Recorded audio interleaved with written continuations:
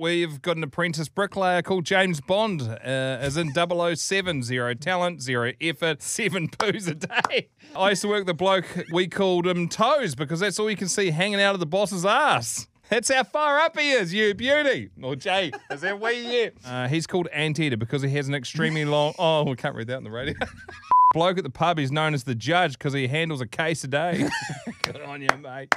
Michael O'Brien messaged us saying he's got a mate at work they call Pothole because you spend the whole day trying to avoid him.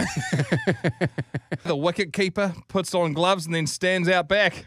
There's a bloke here at work that we're calling Grenade at the moment because we're just waiting for him to pull the pin. There's a guy at our work called Sensor Light. Only works if someone walks past. Seaweed floats around all day and stinks. There's a guy at our work called Penguin. He's always on the ice. That's so rough. G-spot, you can never find him. 2-stroke. Hard to get started and always smoking. And one final nickname, Harvey Norman. He's been there 3 years and he's got no interest.